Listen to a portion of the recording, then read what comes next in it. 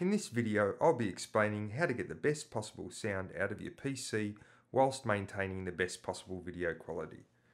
Most PC users opt for using a DisplayPort for video, as most higher end monitors today output refresh rates higher than expensive 4K receiver options, which is 120Hz. For the average gamer, HDMI isn't even an option. So this leaves us with using an SPDIF connection for audio, or SPDIF. As most motherboards come with the standard optical connection, I'll be glancing over the coaxial connection, which only offers a slightly better sound than optical anyway. Now, sound is highly subjective. For some listeners, the optical cable sounds quite fine, and for others, the search for better sound often leads us to expensive sound cards with minimal and frustrating results. Most Windows 10 users find they have limited playback options using an optical cable anyway, and rightly so. It's an old technology. I'll explain this in the next section. Given I've been treated to good home theatre setups, I wanted the same from my PC. So if you want a little more from your audio, hopefully this video will assist you. Optical or toslink cables were designed in 1983. They're a funny stopgap between analog and digital technology. Technically, they're an analog as they transmit pulses of light which a receiver then decodes. In a fashion, they send a 0 or a 1 in light. But they're still analog. Natively, they transmit 2-channel stereo at 16 bits uncompressed and can support sampling frequencies of 44.1 kHz. For reference, CDs record at 48 kHz. So for stereo playback, they were the bomb, in the 80s or 90s at least. When it comes to 5.1 surround setups, optical can compress these 2 channels into surround, but it's limited to 2 channels at 24 bits. Now, without boring you with the technical details, this is the reason the sound from your rear speakers sound a little muted. It simply doesn't have the bandwidth to compete with newer sound technology. Dolby Digital and DTS developed their protocols with optical cables in mind, but the newer versions of surround don't. So when Windows 10 only allows you to choose 2-channel stereo at 48 kHz, it's playing nice, no matter how frustrating this may seem, even if you are splashed out on quality hardware. Whereas HDMI can carry up to 8 channels of uncompressed audio at 16 to 24 bits, with sample rates of between 32 and 192 kHz. This is true surround sound as it stands today.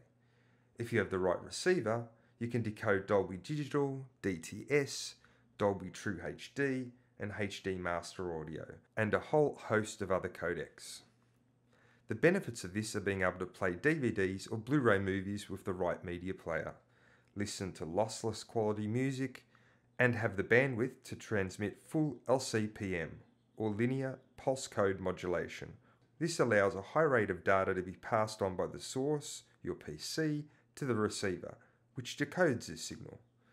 PC users will be happy to know that most game developers are now offering LCPM output with up to 192 kHz included in their games.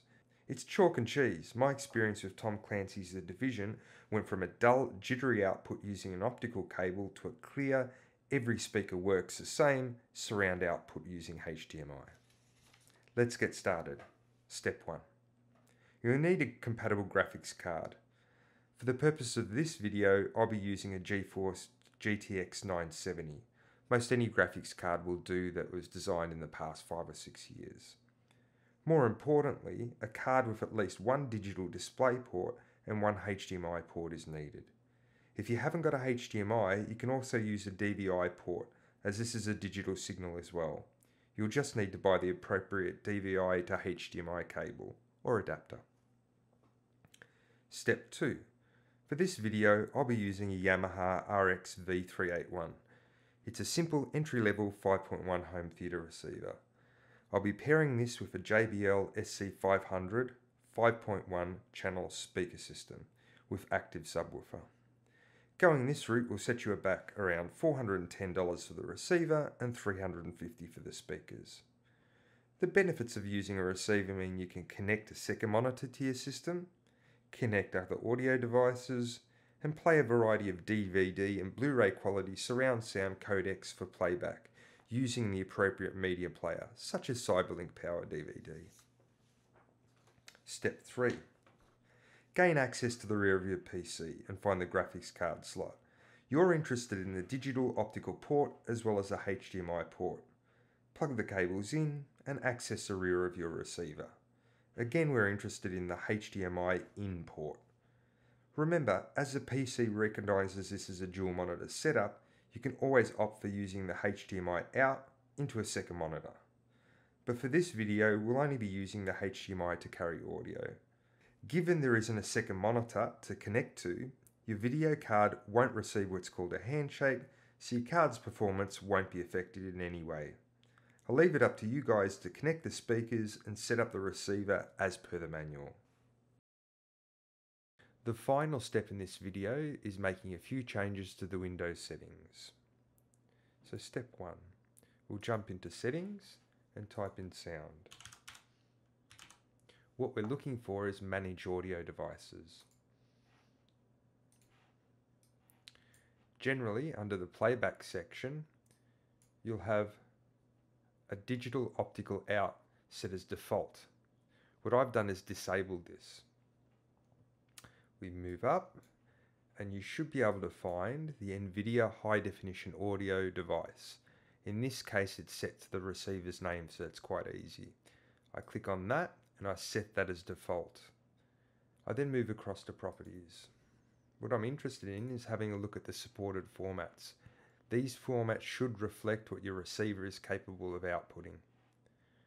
We move over to advanced and we ensure we select the default format at the highest possible setting. That's generally what your receiver can output. Okay. I disable all enhancements because I'd like the receiver to do all the work. Okay. Then we can configure this to the appropriate speaker setting you have. So I have a 5.1 surround, I click on that, next, all these should be set, next, next, and it's finished. So that's the audio setup. Next, I right click the desktop, go to NVIDIA control panel, and what I'm looking for is set up multiple displays. Now under this section, you'll look at the displays you have connected, 1 and 2. Now 1 should be set to your primary display, which is the one you're using, because you're not using the second one as a display. But nevertheless, click both of them. More importantly, we're interested in surround spanning options. What this does is this ensures that your mouse doesn't go off screen. Now generally for dual monitor setup, the mouse can span across both monitors. Since we don't have the second monitor connected, we want to disable this, so make sure that's not clicked. Again, here's the primary display, and the secondary display shows up here as well. I go down and I apply, usually there's an apply button here, and it'll save its settings. Close that, and that should be everything finished up. I hope you enjoy. And don't forget to restart your PC.